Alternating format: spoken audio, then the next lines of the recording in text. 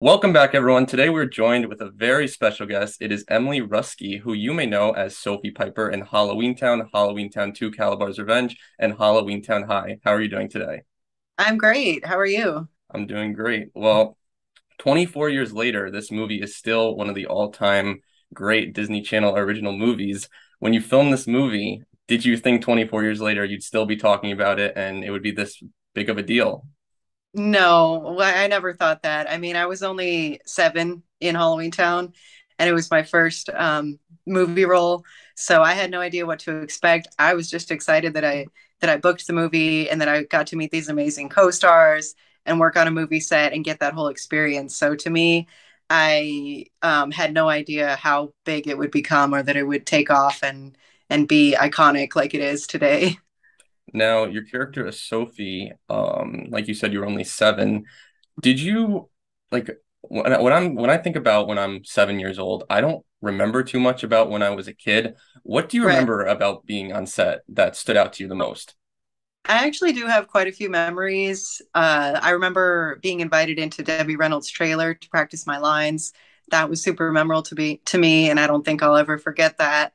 I do remember hanging out in the town square in between takes, hanging out with Kimberly J. Brown and J. Paul Zimmerman. We would play card games and like other stuff just to keep us busy while we waited for our scenes. So a lot of those types of memories stick out to me. I also celebrated my birthday on set during that movie. So I remember they made a cake for me and the entire cast and crew sang me happy birthday. So another great memory.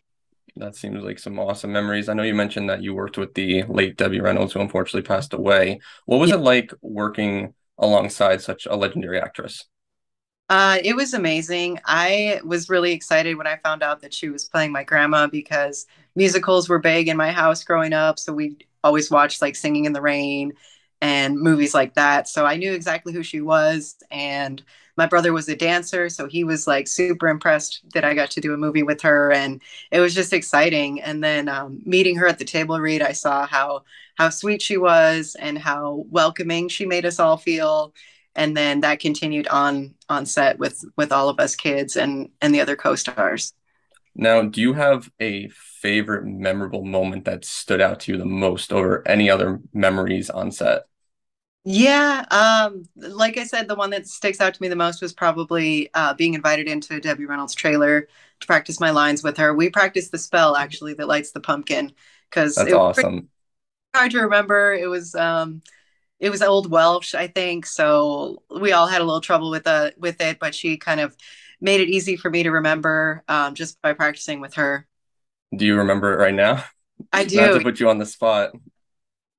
All right. Yeah, I do remember it. It's Beiti Ma, Beiti Gafir, Beiti Gigain, Cleateth Freetham, and Knoweth Bid. I don't think you'll ever forget that in your life now No, after everything you've been through.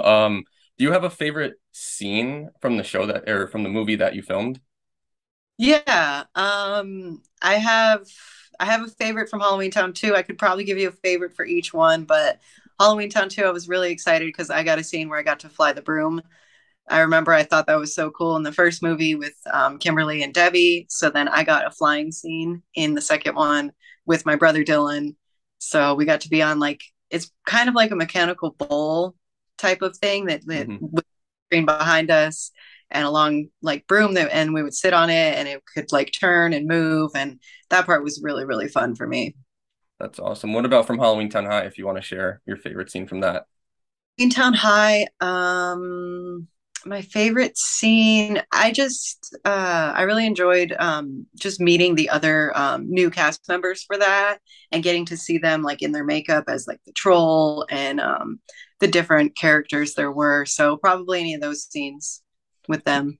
Now, do you have a favorite like character, either witch, vampire, anything like that that you saw on set or just overall for your Halloween love? Yeah, overall, my favorite character was always Benny. I just thought he provided just great comic relief to the movie, and I always thought skeletons were cool, and I just thought he was the greatest. He was my favorite. I actually even had earrings designed after Benny's taxi. I don't know if you'll be able to see them on here, but I will show you. That's I can see it. Yeah, that that's looks in fact awesome. and Benny's in there, so that's just to represent my love for Benny. Now, was Benny a robot? Yeah, He was. Okay, that's yeah, awesome. Do you still keep in touch with the other actors and actresses? I know that I've seen on your Instagram that you're going to, I believe, correct me if I'm wrong, a festival on October 1st and 2nd. Do you want to talk a little bit about any upcoming appearances you'll have, and if you do keep in touch with the cast, what it's like? yeah. I'm gonna be at the Spirit of Halloweentown festival, which is really amazing. It's where the first Halloweentown was filmed, so I've been going back since probably 2017 or 18. And I've reunited with Kimberly there, Judith. We had the whole cast back to do a tribute to Debbie Reynolds, which was really special. And this year I'll be going with J. Paul Zimmerman and Philip Van Dyke. So Luke and Dylan from Halloweentown will be there. We'll be doing a parade and lighting the pumpkin and doing meet and greets with fans. So that's super exciting when we always get back together for that event. I recently saw Kimberly J. Brown and Daniel Kuntz, who are engaged now. I got to congratulate them on their engagement. We were at the Smoky Mountain Fan Fest in Tennessee. So we do get together at conventions and things like that and keep in touch through social media. So it's Well, always nice. well, that sounds like a ton of fun and a great time for any families. What do you think is different about Halloween Town that has made it such a classic over the years for families? Like, what separates it from other movies? Yeah, I watch it a lot, so it's something I do think about all the time. I just think it combines like the childlike excitement of Halloween with a tiny bit of like horror mixed in, with Kalabar being like evil and a little bit scary, and it just does it so well. And I think a big part of it too is also just the set. It makes you feel like you're really in Halloween Town, Mhm. and then the chemistry of the cast members and our passion for Halloween and Halloween Town really shines through. Now, out of all three of them, do you have a favorite of which one goes above the others? I get asked this on TikTok all the time, and it's so hard for me to choose between one and two. I have like so many great memories on set with both of them. The first one holds a special place in my heart because it's what started it all. It was amazing to meet Debbie Reynolds and work with the other cast members and be in Oregon, which was beautiful. And then the second one was great because like we already had chemistry. We were excited to get back together a couple years later. And that one was really fun and had a different element to it with the gray spell. It's so hard to choose. I mean, if I had to, ultimately it would be number one, just because, like I said, it's what started it all. I totally So understand that. Did you get to keep any props from any of the movies? I did get to keep the book that Grandma Aggie reads to the kids, the Halloweentown book that she reads to us at bedtime. We all got like a replica of that. So it doesn't have like the full story, but it has Mhm. some of the pictures and the cover. And that's something that's really special to me. Well, that's really cool. I know that you do have children. Have they seen their mom in Yeah. Halloween Town, and what do they think about that? Yes, they have. This is something I get asked a lot too. My girls have seen it since they were young, and they've been to Halloweentown with me since they were like young toddlers. They came with me while I did events and signed autographs and stuff like that. So they've been exposed to it, but it definitely took them a couple years to really understand and grasp the concept that that was me when I was younger, because they would have a hard time kind of understanding like, no, that's a kid, that's not my mommy. Like, so it took a couple years. They would still watch it every year, and then I think they finally understood. They're like, I just grew up and now I'm their mom, but I was little like them Hmm. once. They love the movie. We've already watched it this year, so it's always every Halloween, every fall season we start watching them. And like I said, they've been to Halloweentown with me, so they have a big love for it. So I'm assuming that Halloween is your favorite holiday. It is, yes. I love Christmas too, but Halloween is probably number one. I love dressing up, taking my kids trick or treating, all the decorations, everything that goes with it. Yeah, I'm the same exact way. I love Halloween. It's always my number one, and then Christmas as well. But something I want to talk about, and I've seen a lot of online fan theories about this, is that Sophie is the most powerful Cromwell witch, and that's displayed by her in the first movie knowing that grandma's coming, and then she also changes the lock into the frog, and also she knows when Cal's son is coming. Do you Yes. think that Sophie is one of the more powerful witches underneath Aggie? Yeah, I do think so, actually. It's funny because before that started kind of circulating on the internet and stuff, my brother, who was on the set with me, watched all the movies with me, had always said that Sophie was the strongest witch. So I was like, he got me thinking about it, and the more you watch the movies, you see her powers. Mhm. I do think she was a very powerful witch and could have gone to great places with her powers.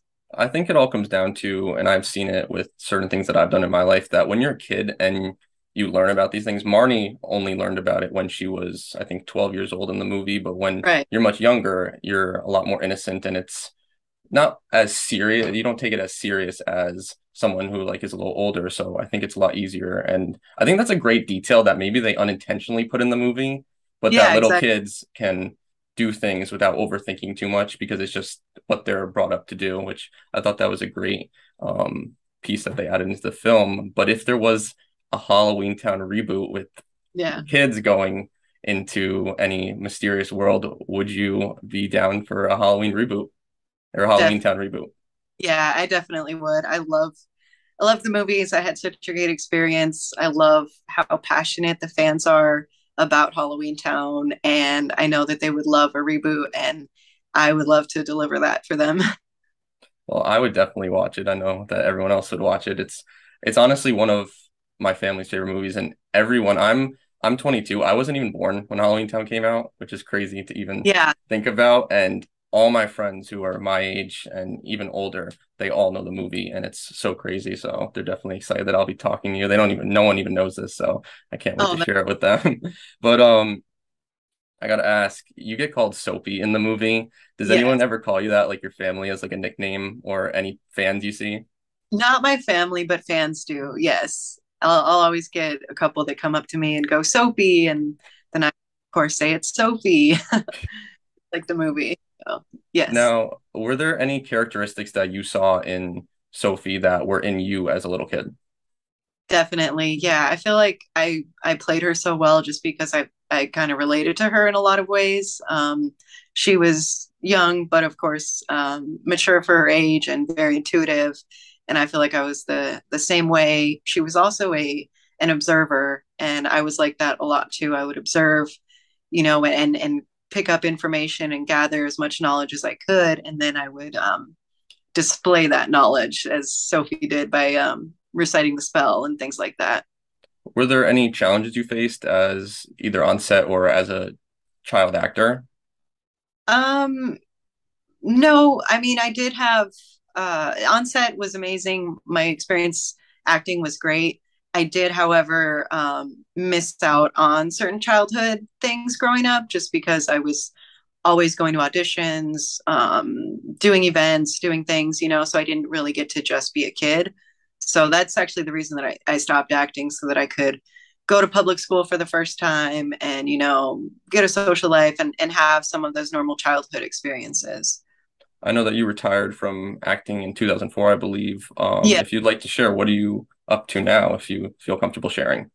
Yeah, of course. I've told you before that we already discussed that I'm a mom. So I have four kids now. We're a blended family. I have two of my own girls, and then I met my boyfriend in 2020, and he has two boys. So together we're raising four kids, and just trying to give them the best life that they can have. I still do martial arts, which has been a huge passion of mine since before Halloweentown, even. So I'm a third degree black belt, and I spend my time teaching it to others, competing in martial arts, still training all the time. So those are kind of my main focuses now is my family and martial arts, and also social media. I do keep up. I stayed out of the limelight for a long time after I retired, and recently, in the last couple of years, decided to make a TikTok and make my Instagram public and start reaching out to fans and meeting everybody. And it's just been an awesome experience. I love the positivity of my fans and the support that I have. Do you have any messages for any fans or anyone who's have followed you throughout the years? Yeah, I just want to say thank you to them and to remind them to keep going even when things get hard. You can always push through. I've had difficult experiences in my life, just like everyone has. Everyone has a story. Just remember that there are better things ahead and to keep going. All right, last question. What is your favorite Halloween candy? Ooh, I like peanut butter cups are my favorite, so I like the little pumpkins that they come out with on Those are Halloween. my favorite too as well. Oh, Well, cool. Emily, thank you so much for joining me today. You can watch Emily on Disney Plus still. Halloweentown is on Disney Plus, as well as Halloweentown 2, Kalabar's Revenge, and Halloweentown High. Anything else you'd like to say? Um, I do have a website where I sell autographs and the earrings that I just showed you, and I'm going to be having some new merchandise coming out this October. So stay tuned for that. If you're a fan of Halloweentown, you'll want to check it out and go see me in Halloweentown this year. You won't regret it. Halloweentown is like a bucket list place to go. It's a real place. You can visit the town, and I am so excited to see everybody there. Well, Emily, thank you so much for joining me today. Yeah, thank you for having me. No problem.